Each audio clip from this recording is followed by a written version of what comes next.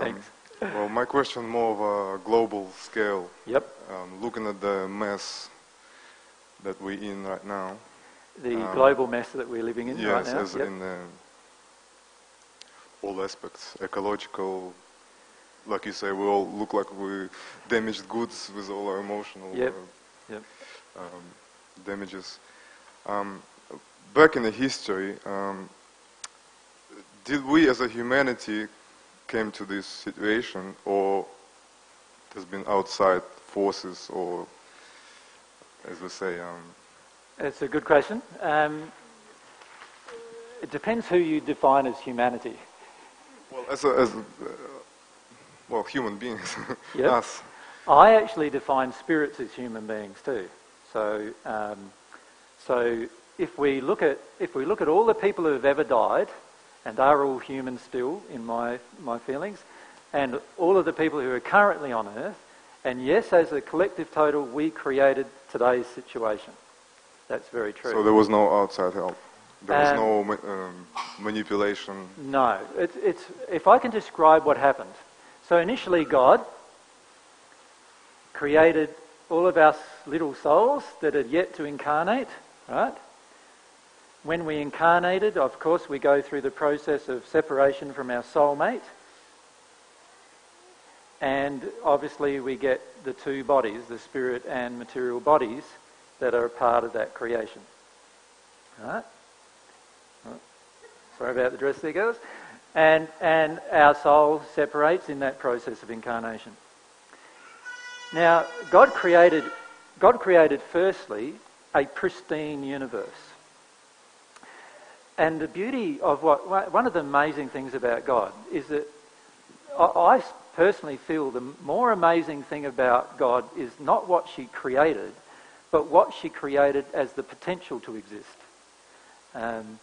And in other words, the laws that she created, I actually feel are even more powerful than what she created. Because it's the laws that she created that created a whole group of potentialities of new things that we are then partly creating ourselves as a part of God's creation. And the beauty of what God created is, yes, God created us as perfect souls and we incarnated, but God also gave us, as a part of this beautiful gift, the gift of free will.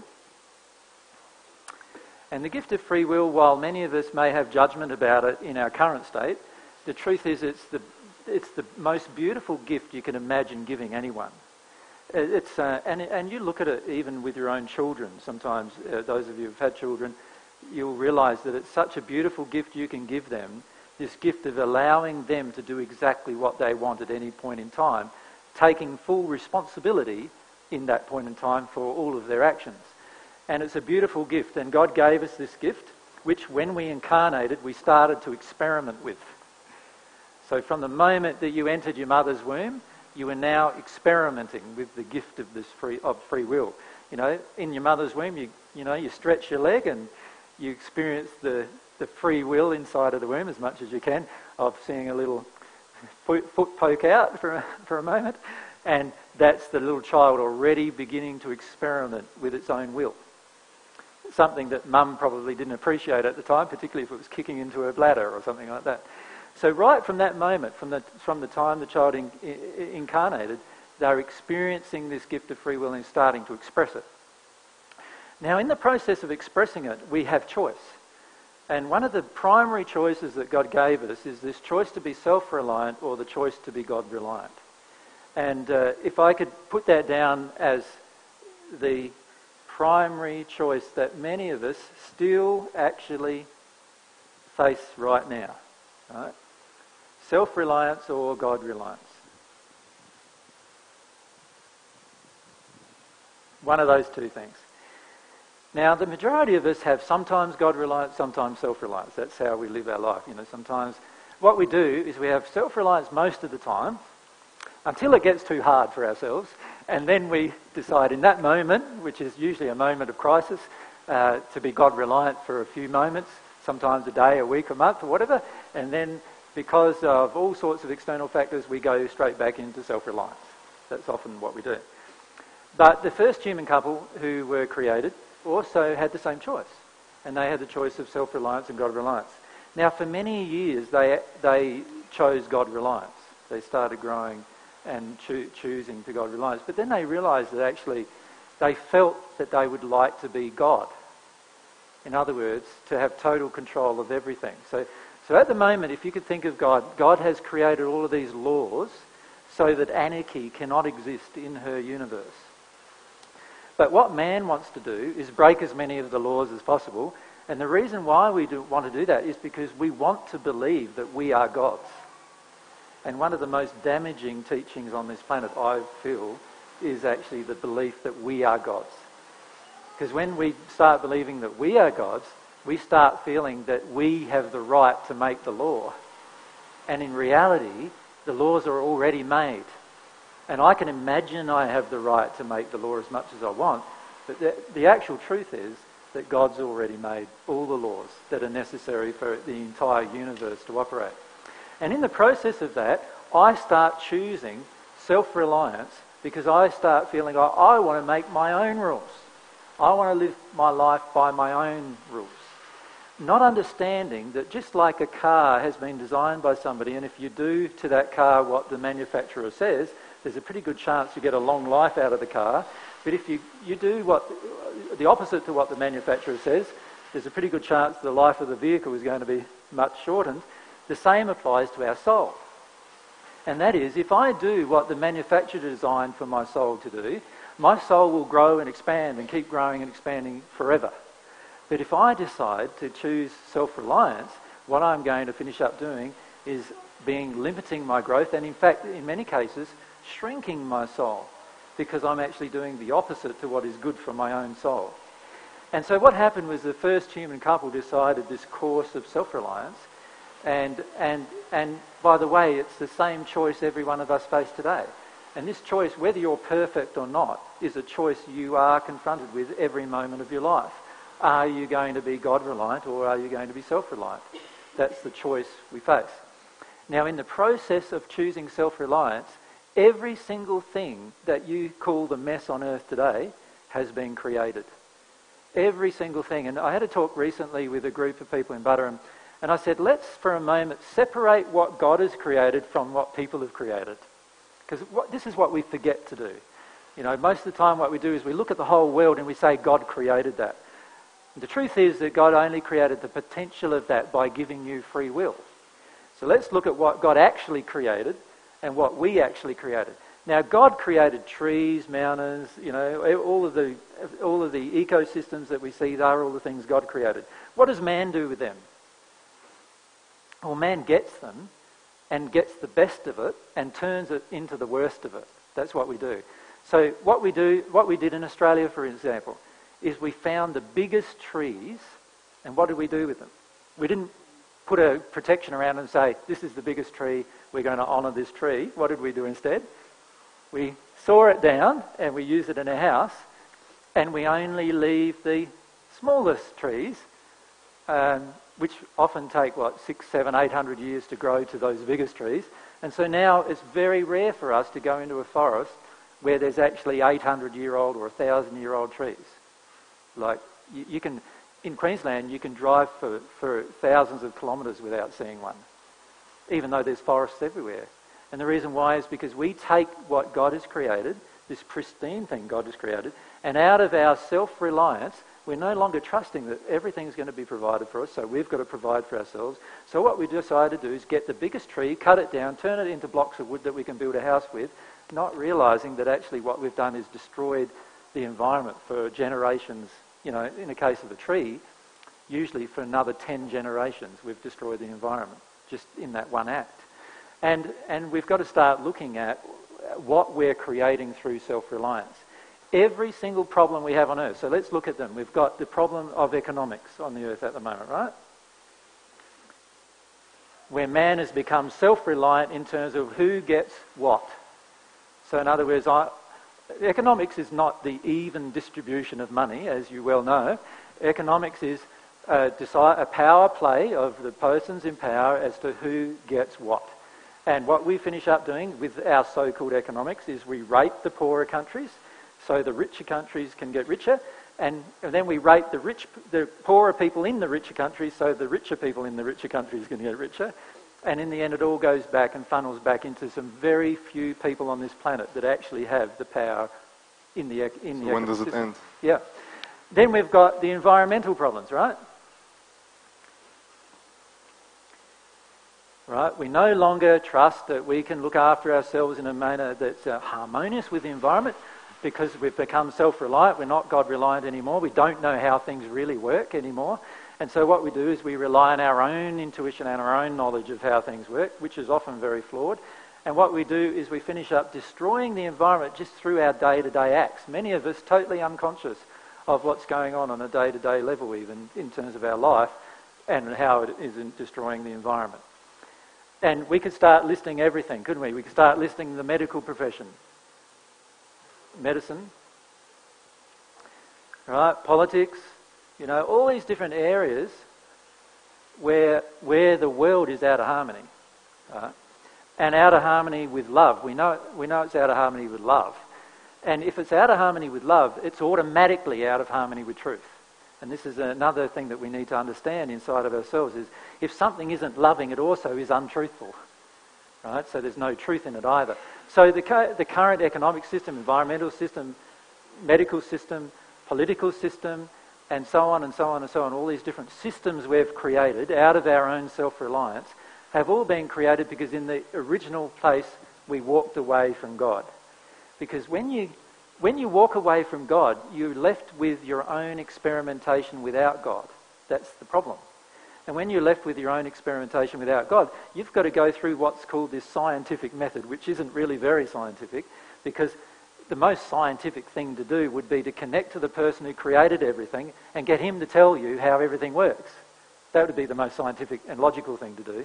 But what we do instead is we say, no, we can't connect with the person. Most of us have actually come to the point where we don't even believe that person exists. So how can you connect to a person who you feel doesn't exist? And then secondly, if we do believe he exists, we believe he's a punishing God, so we can't connect to him there.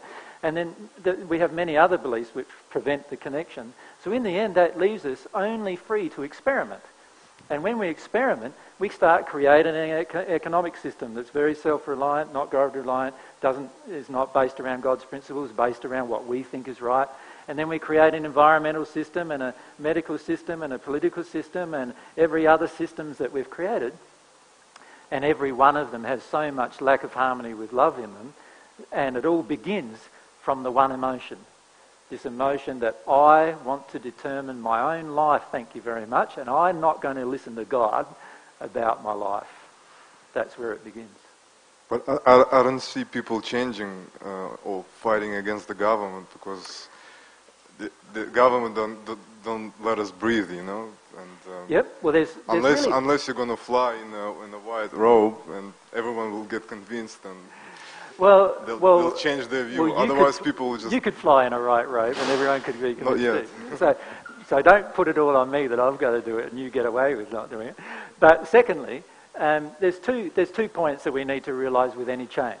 The first one is that something is wrong. We need to admit to ourselves that something is wrong. So many of us don't even want to admit to ourselves in our own life that something is wrong, let alone that something is wrong in a bigger sense, like in the worldwide sense, right? So the first step is to admit to ourselves that in our own life something is wrong. Right? So I have to come to an acknowledgement of myself that I am in a place of self-reliance. I'm not in a place of God-reliance. That there's something wrong with that. Why do I choose that? It's because I've got this emotion, that emotion, this emotion. I need to be open to feeling. And if I open myself up to feeling, I will automatically, if I long for God's love, open myself up to God. And as a result of that, my heart will start to change. And as my heart changes, my brightness increases. And as my brightness increases, so does everyone else's notice of the brightness increasing. And this is what I meant by let your light shine to the world. So as you deal with your emotions and release the negative emotions and become more God-reliant, this light or brightness increases in you, and everyone around you and all the spirits around you see it. And as a result of that, they say, I want something of what he's got. Like, what has he got? There's something he's got that I don't feel, but I like it, And they then start wanting to listen to extra truth as a result of that. And this is how change will occur. Once one of us chooses in a certain location to live this life, you'll find automatically around you other people start choosing. But we're so dependent on the system. You will go through an emotion where you will not be dependent on the system anymore. And you'll actually start living your life independent of the system. And that's what I meant by saying you will be in the world, but not of the world. Does that make sense? What will happen is you'll get to a point where you deal with different emotions and you'll start realising, actually, this system doesn't define how I will live my life anymore. Yeah, but if I go against it, I'll be put in jail or something like that. Well, no, that's a fear. You see, and fear is one of the biggest things we need to get rid of within ourselves. And remember, we get rid of it by feeling it, not by denying it. So yes, that is a statement of fear, and for the majority of us, that fear will be realised while I have that fear within me. But if I release that fear, I'll get to a point where I love the system. Remember, you'll get to the point where you love everything, which means also loving the system that you're living in. And you'll love it enough to see its error, but also be able to act in a way that's loving towards it. Now, when you do that, you'll find you'll confront the system, but the system won't bite you in the bottom every time you confront the system anymore, because you're in a state where there's no fear. And it's the fear that attracts the rear end kicks that we get from the system. Does that make sense? So the reality is, as we deal with our emotions, right, what will happen of fear, release those emotions of fear, we'll get into a higher state of love. As we get into a higher state of love, the system that we were afraid of, we're no longer afraid of anymore. And because we're no longer afraid of it anymore, it harms us less. Because anything we're afraid of automatically has a law of attraction. But it might take a long time, you know? And you're not denying that... Now you're expressing another fear. Can you see that? Yeah, but you're not denying that there's some earth changing coming up. Yeah, but I'm not afraid of them. I think they're going to be a good thing. I'm not denying there's going to be economic collapse, and there will be. But I'm not afraid of that either. I think it's going to be a good thing. It's my fear of these things that generates them in more intensity. I can't wait for it. Yep. But in a way you say, but you've got to be very careful of this emotion that you do have, and that is, I can't wait for it, but what do I do in between now and then? Well, what you do in between now and then is you learn how to love and live in truth 100% of the time, come what may. That's what you do between now and then. And if you can do that, it'll come quicker. These changes will come quicker because you'll be a part of those changes.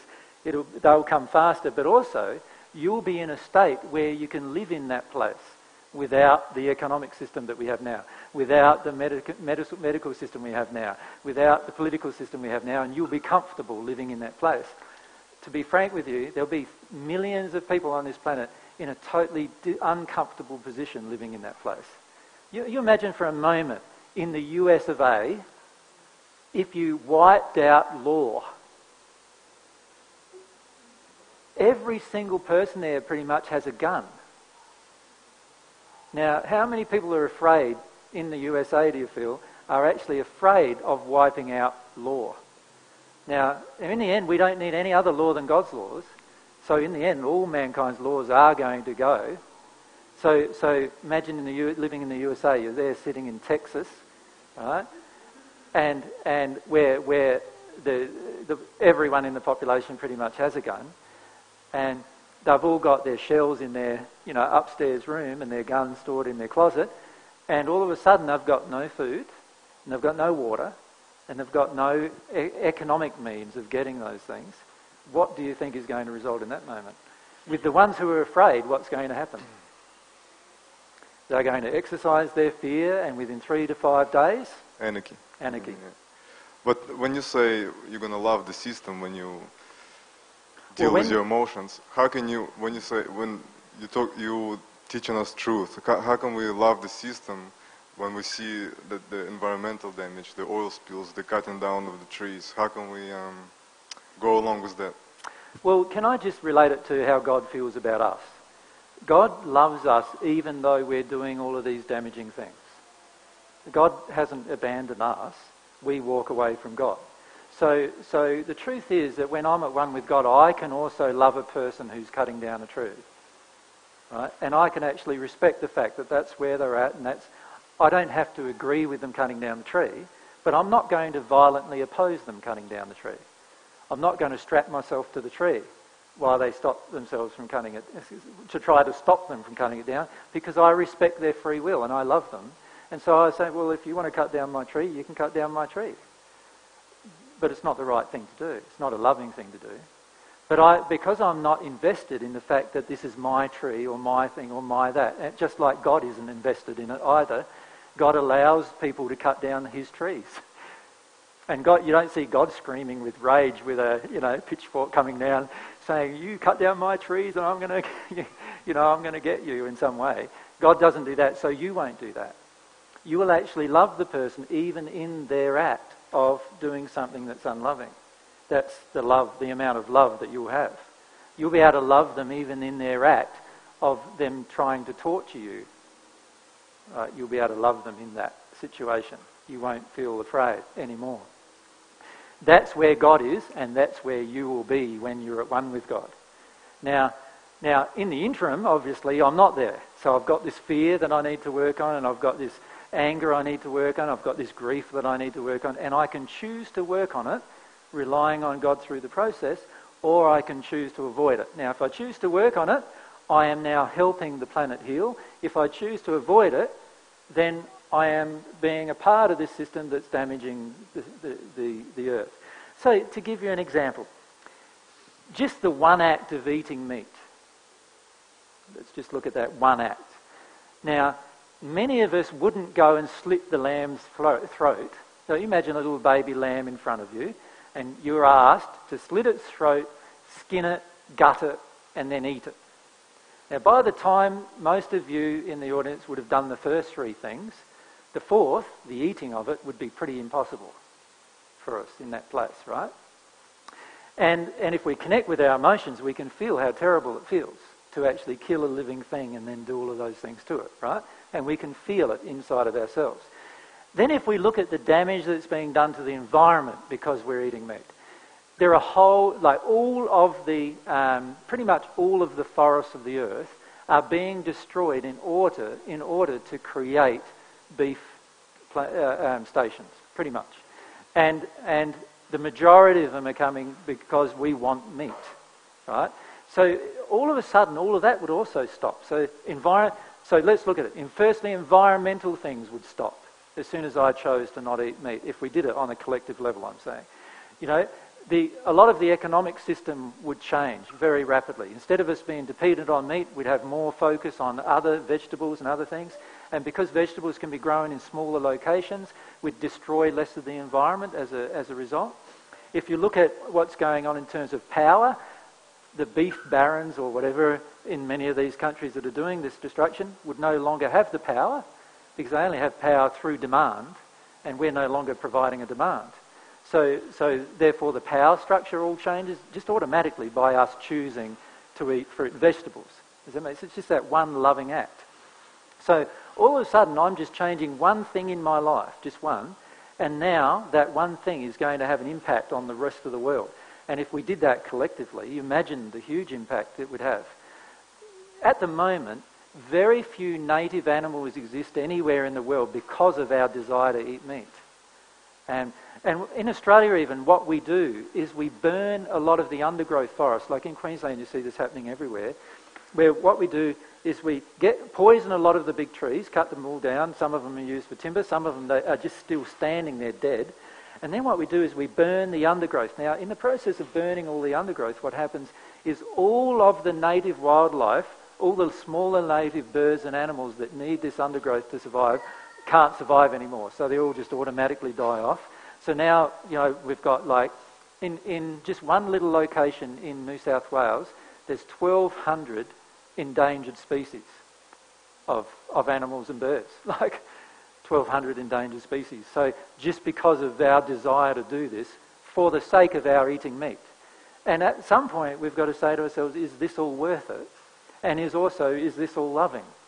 And if it's not, what causes the desire to eat meat inside of myself? What emotion inside of myself drives me to eat meat. And when I address that issue and bring just that one issue into harmony with love, we have the power to change so many things in the world just from that one issue. Now imagine if all of us did that with 5 different issues, not just the issue of eating meat, but the issue of how we treated women, how we treated men, how we treated children, and so forth. You imagine then the changes that would happen. Quite large changes. Do you want to come up here and speak? One of Mary's favourite subjects. So. It is. I always talk about this subject because when I met AJ, as like lots of people have probably heard me say by now, I was full of anger at the system and I wanted to change the world, and I was involved in humanitarian things, environmental things. I was really, I had a lot of rage, and when I met AJ I was very confronted because he said what he just said to you, you know, in the end you're going to love those things, you're going to love the system. And I could connect to a desire to, yeah, maybe I want to love people, but I don't ever want to love that system because it just is abhorrent to me. But what I realised when I started on this path is I actually had a lot of really deep grief about feeling the hopelessness that I felt so cynical. I felt that it can't change. I can feel everything horrible that's happening out there and it can't change. And I didn't want to feel the grief of that, so I got angry and I wanted to take action in order to avoid that grief. And so I did some grieving about it. And I've probably still got more there because I still sometimes find it really hard to hope that this dream that we have is going to come to fruition. But what I have come to after feeling some of that grief was a deeper sense of compassion and a knowledge about emotions, that everyone who is cutting down the tree or who's going to war is in deep fear, that they're not feeling something, and it's only through their ability to feel their emotions that they will change their actions. And I decided that's where I want to change the world. I want to do that for myself. I want to not be afraid of any emotion so that I can live freely and in love all of the time. Yeah.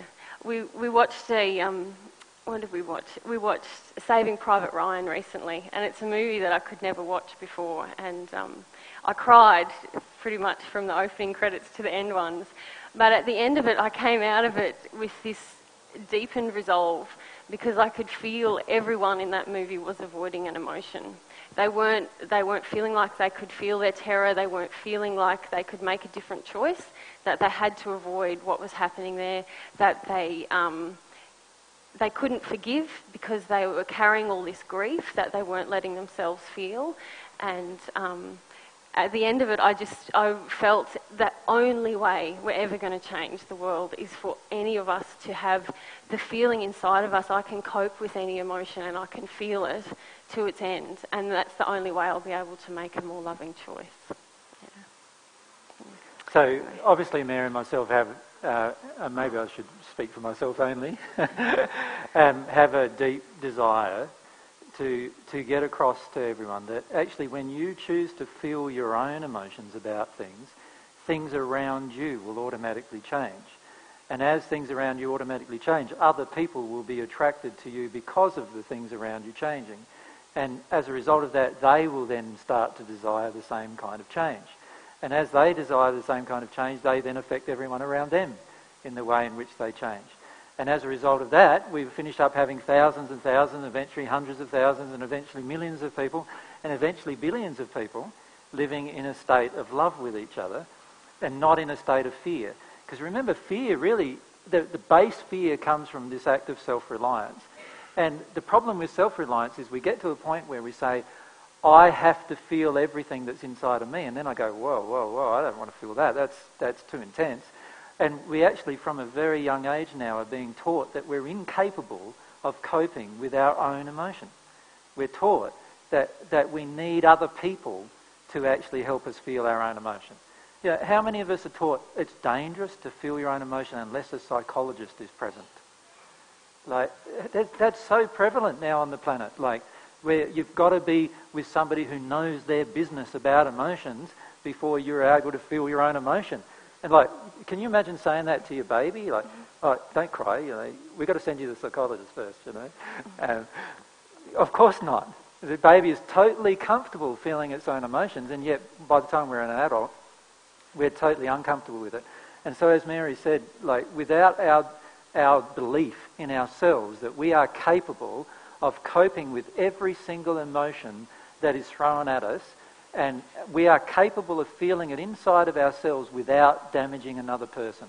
We are totally capable of that.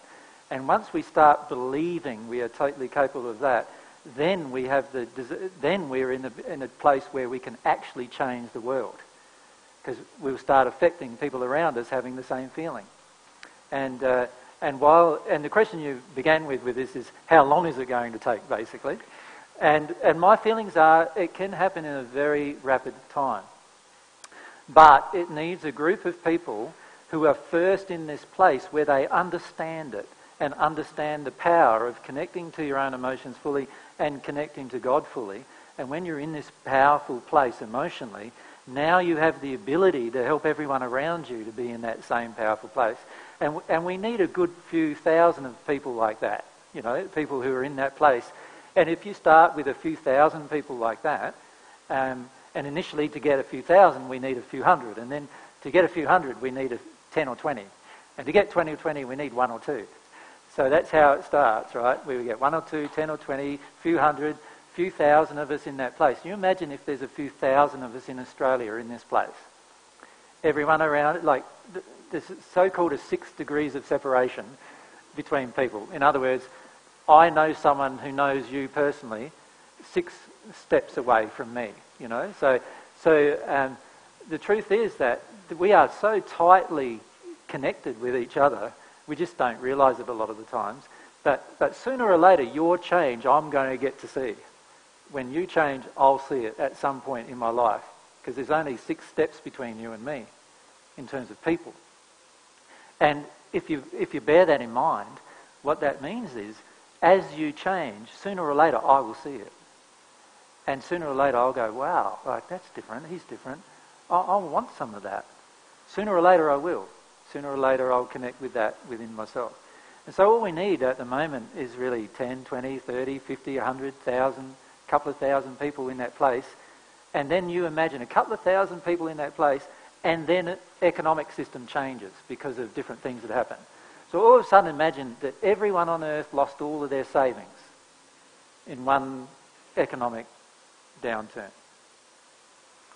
Now that's going to bring up a lot of emotions for most of us, isn't it? Just that one thing. Now if 1,000 of us are prepared for that, emotionally prepared for that, we're in a place where we know how to handle all of that. Now can you imagine what all the others are going to, they're all going to be attracted to the 1,000 who are in that place, aren't they? How do you live your life? You seem to still not be affected by it all. How come that is? What's going on for you? How did you get to that place? Why aren't you upset, you know? Why aren't you afraid? And then you imagine then if there, all of a sudden there's big earth changes that occur and you're not afraid, you're in this powerful place where you've dealt with that fear as well and you're not afraid there either. You imagine everyone who's been affected by those earth changes is going to, sooner or later they're going to come to you, why aren't you afraid? What's going on with you? Why, you know, what? And these are all opportunities then that you have to teach them the truth of to why you're not afraid anymore, and why you feel the way you feel now. Now, if we had 1,000 people in that space, just imagine, like what myself and Mary have noticed is just in our travelling around. So you could say 2 people in that place. There's thousands of people who are influenced in that place as a result. Not influenced by me telling them what to do, but influenced in their heart to actually make changes in their own lives. And you're one of them. It looks like there's close to like 80 or 90, maybe 100 people, right? Now, imagine if there's all of us in that place, just for a moment. And in that place, what other people are going to see around us. And they will then be influenced to also get into a similar place. Sorry, if we can just have the mic back up there and you can... I've got so many questions I can talk all day. It's like 100 monkey effect, yeah? Yeah, I don't know if I agree with the 100 monkey principle, but we could call it the same thing. Yeah. In other words, when your soul changes, it's going to have an effect on the rest of the world. Definitely. And if enough of our souls change, even one of our souls changing has an effect on the rest of the world. Like, you look back 2,000 years, one person changing had an effect on the world. One person. So how did that happen?